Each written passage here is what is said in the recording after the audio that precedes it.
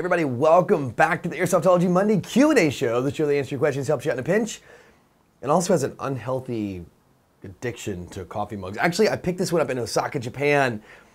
If you guys don't know, I'm not like total geek. I'm a geek. All right, let's just face it. I mean, come on, I got like Django Fett back here. Anyway, I have been a big fan of Cowboy Bebop, and they're doing 20th anniversary. God, I feel old. Anyway, it's Ein Road Cup, so it's like a bunch of little baby corgis in Einstein there. If you guys know, Einstein was the spur moment to get my corgi Chloe, and anyway, kind of chain reaction from there. Anyway, long story short, welcome back to the show. No coffee in there today. I'm switching to water, trying to be healthy after this long weekend.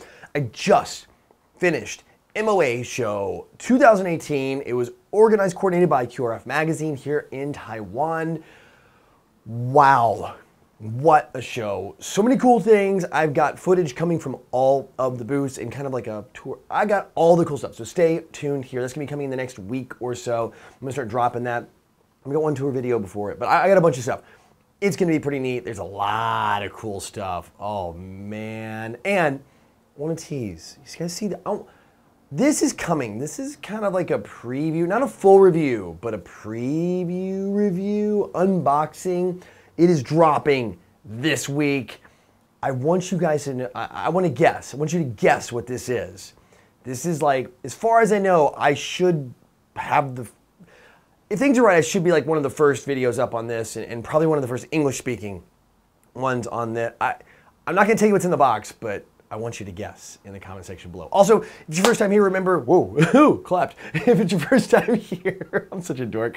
Remember, your questions go in the comment section below. Vote up those favorites. Also recommend your favorite YouTube channels. Also help support the show and the channel. I got a web store and I sell patches like these tactical corgis here, the tactical Shiba. This is a freebie. You can buy it too. But if you spend $10 or more in the store till the end of the year, we've got the free Christmas classic Tactic Corgi. Free shipping worldwide. The price you see is the price you pay. It goes out the door anywhere in the world. But heads up though, unless you're like in Asia, you're probably not going to get these now before Christmas. But I'm still running the free Corgi deal until the end of the holiday season. So anyway, just heads up on that. Aside from that, let's dive on into what you're really for, and that's your questions in the Tippmann mail call.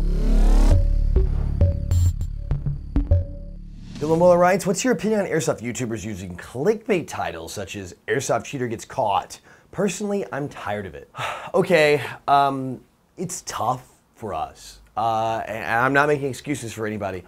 It's tough. There's a lot of stuff going on YouTube. You want to try to get that attention. It's not us trying to get the click. And I say us as in YouTubers. I'm going to just pull us all into one big bundle and speak a little bit on that, then speak about me separately.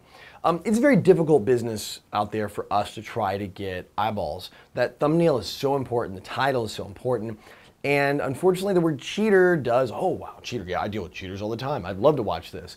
Click, and clickbait's a tough one because clickbait typically, and it's being used, the use of the word has changed a lot lately from what is originally.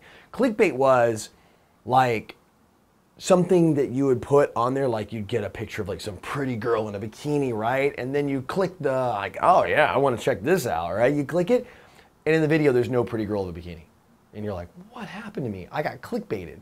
Bait, you know, like, you put bait in a trap, the mouse comes in, it's like a mouse trap, ooh, cheese, eats it, you're dead anyway. It's not a meal, right? You think it is, but you end up getting killed. That's what clickbait is, like the core reason. Yes, I do try to get some titles that might get your attention. I think some YouTubers do it, but I think if the title matches what the content is, it's not necessarily clickbait. It might be a sensationalized title, but the term clickbait has been used now for things like that. Now let me address the cheater thing, because this is different. In my videos, I think maybe done one a long time ago. I may have even taken that one down. I try not to do the cheater videos. As much as I've got a ton of footage of people not calling their hits, I don't want people getting video of me one time going, well, I know I shot him. I mean, sometimes you just don't feel it, right? I mean, we all are there. I don't like calling out cheaters in the field. I think it's a horrible thing to do.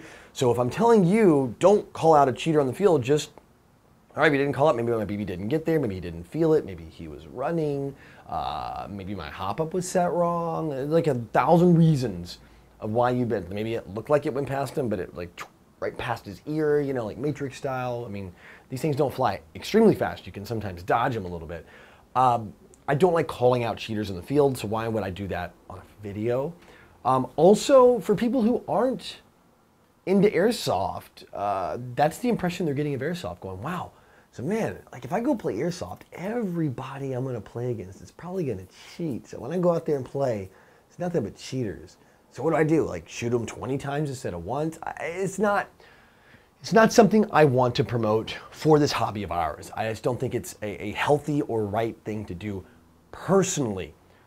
Is it, do they want to do it to get views? That's fine. I'm absolutely not judging the other YouTubers out there. I mean, it does work. It absolutely is effective, and I think that's why it continues to happen. And don't get me wrong, I click on them. I want to see that cheater. I want to see like, oh man, yeah, I knew a guy like that. But I know the difference, and unfortunately, I think that it does bring a bad light potentially to people that are wanting to maybe get into Airsoft, and that's all they see is a bunch of cheater videos out there, and going, well, dang, I guess this is what Airsoft's like. Maybe I shouldn't play. Maybe I should go play like something else, you know, like maybe paintball where there's marking and maybe there's less chance of cheaters, or at least then you can visibly see that if you hit somebody like, oh, I'm shooting green paint and he's got a green blob on him. I got him. I don't know. I don't think there's a right or wrong answer here. It's very tough. I mean, I do this for a living. My living is through these guys. That's why I want to sell these patches and make my money that way. Some people make their money through clicks on YouTube. You know, and it's a tough business, you know, to do it that way. I'm not saying what they're doing is right. I'm not saying what they're doing is wrong. I'm just telling you that I will try my best not to do those things. I may mess up, or there might be something really good I want to share with you as a lesson, and I might use that cheater title, but I want to try to do it in the form of a lesson. But I want to really try my best not to do that. Unfortunately, there's a lot of them out there. I know what you mean. I'm kind of sick and tired of them too. Cheater, cheater, cheater, big red arrows, cheater busted, cheater caught on camera. Cheater revenge. I would love to see it change, but unfortunately, if the tactic works and you're getting clicks and views because of those, it's gonna be really tough to change that, honestly. It's just gonna be part of unfortunately, what YouTube is, like it or unfortunately not. Hudson McGath is back again with the burners here. Hey Jonathan, hot Cheetos or normal Cheetos? Hot Cheetos, but man, in Taiwan you can't get them. Really, flaming hot Cheetos? Nope. Not here. In fact, the Cheetos that are here, the cheese ones, they're actually like, I don't know, it's something about them. They have a little bit of sweetness to them. They're just not quite the same. Like the double cheese one. Anyway, I'm digress. Hot Cheetos all the way. Jack O'Neill, SG1, right? Hey, Jonathan, I have a relatively specific question for you. Where do you put your HPA tank when you play with a backpack? Now, he goes on to ask a whole bunch more questions and talks about the Tippmann. He has a pair of them and doesn't want to use the Airstock, which kind of makes it look like a paintball gun, which is the grip adapter. He's a pretty tall guy, 6'1", and from Germany, so that may limit where he can purchase stuff. He doesn't want to put it in the backpack, too. I wanted to kind of shorten. There's a lot of questions there, but Jack has probably a common issue. You have a backpack, you want to put your stuff in the backpack. Maybe you're playing milsim. Sometimes you want to dump that pack, which I like to do. And be able to be mobile and not have to carry like all your extra mags, maybe BBs and grenades and all the stuff that you don't want to have on your body if you're going to do like a rush on a base. So there's actually a few pouches out there. Some of the paintball tank specific pouches are not, unfortunately, that great. They just can't handle the weight. They tend to flop around. If you read the reviews, I mean, I was going to like recommend a couple of them for you. Even the Tippmann one, I was going to go, hey, check this one out. But I started reading the reviews on it and probably not the right fit for you.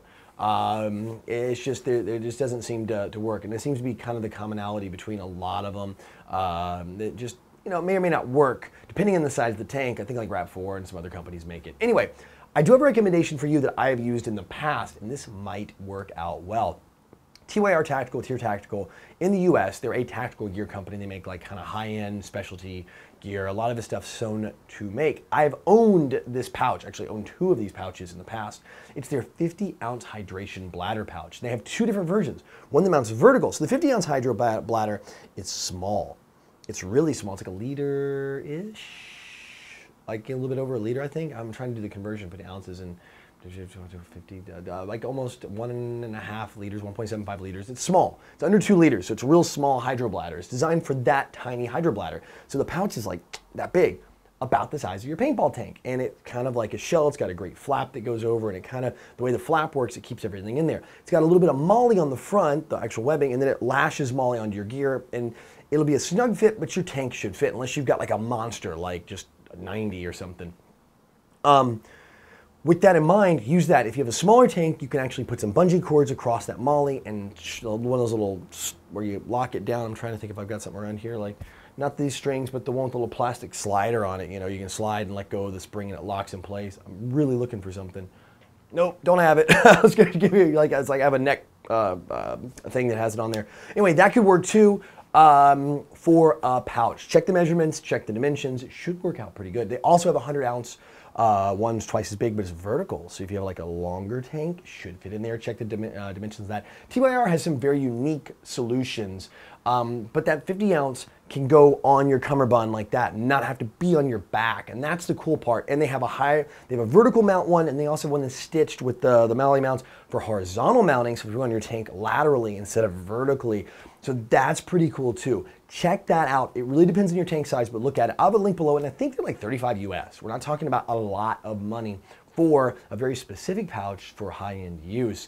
I think Cry has a GB pouch as well, but they're gonna be probably a bit more expensive on that one. But I think the TYR one is going to be a really darn good option for you if you can track them down. You might even be able to find used ones. I don't think it might make any replicas, but I've had the TYR, I've had it in 2 different colors. Fantastic pouch. Give that one a look if you're looking for something to mount on the side, not get in the way of your backpack, and still be something very secure to hold your tank. All right, that's it for questions this week, which means it is time for the Code Red headsets video recommendation of the week. And this one comes from someone I met this weekend at MOA Show. This is Ghost Airsoft. He is a local Taiwanese player, almost 4,000 subs, like a hair under. Let's get him over. Does play locally, does some commentary and things like that. It is all in Mandarin. So if you want to understand what he's saying, start practicing. Mine's very rusty. I can get a little bit. But it's not about that. It's gameplay. So it transcends all languages. He's actually playing at Linkou, which is actually one of the fields here, not too far. I've not had a chance to play at, but the group of buddies that I play with here in Taiwan do play there often. In fact, it was a couple weeks ago I missed a chance. It's Linkou CQB, I think it's like CQB Challenge, CQB City, CQB Club, there you go. Get the brain going here. And it's kind of like a training facility. And it's also used for airsoft when they're not using like training for law enforcement, military, and stuff like that. So anyway, check it out. You guys get to see a field that's local to me, and maybe I'll come out and do some videos there. The videos with this guy here are coming from a different field, Action Bunker here, which is in Taipei. Linkou is closer to the west, closer to the airport, the west of Taipei City where I live. But yeah, definitely cool guy, really awesome dude. Got a chance to meet him. His gimmick's got kind of the mask thing going on. He covers his face up and all that.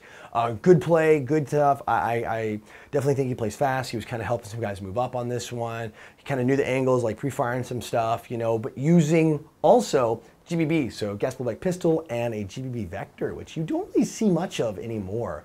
The GBB vectors and things like that. And I think he's got like the Helix front hand grip on it. You guys know Helix Airsoft's got that cool front grip, extended rail. I think it's got the Helix rail in it too. So really cool looking thing. It's got it painted white and black. Worth it to watch just for that. But if you guys like what you see, which I did, I mashed the sub button. If you guys like it too, mash the sub button and let him know I sent you.